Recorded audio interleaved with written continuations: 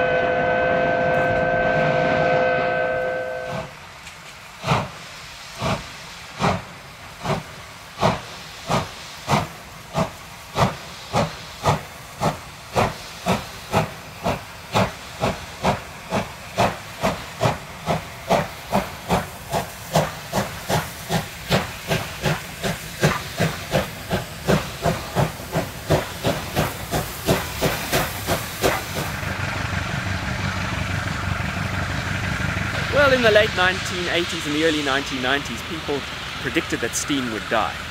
And it clearly has not yet died, because here in 2006, there's still there are still possibilities for major steam tours. And in fact, an increasing interest, not only amongst the older members of the hobby, such as myself, but youngsters are coming into the hobby as well. Not only on the photography side, but particularly on the maintenance side. Because these engines obviously are quite tricky to maintain, because in many instances the skills are being lost.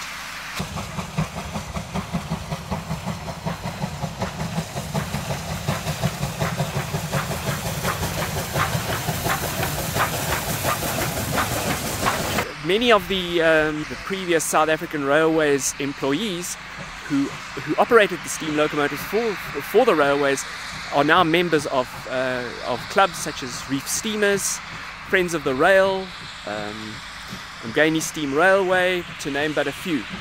And they pass their skills on to the two younger people.